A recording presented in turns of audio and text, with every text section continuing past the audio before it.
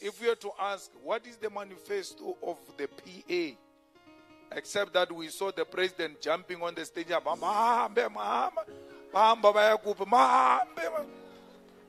So that is the manifesto. Never really called people to say Abahambe.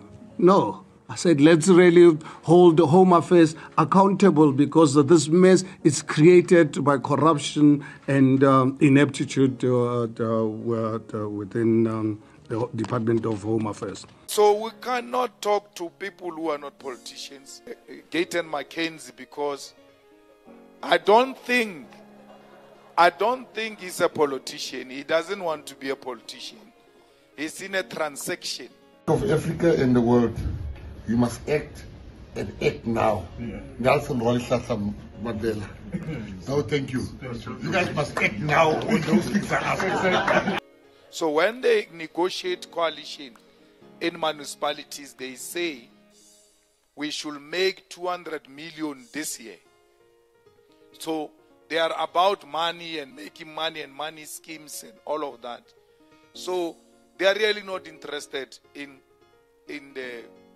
politics. I can tell you about one incident where one person, I couldn't believe it, was paid 20 million bucks to buy a building.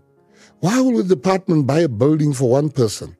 When I asked them, can you tell me, can I get I want to see the title deed. They said, no, we don't have it. This artist have the title deed. I said, for what? There's a big investigation ongoing now regarding that. Another person was paid 4.5 million to teach people how to tweet, how to use social media. Like, it's a movie. It's a movie. One individual was given 4.5 million. 4.5 million. On how to tweet. When you look at what is it, how to use social media.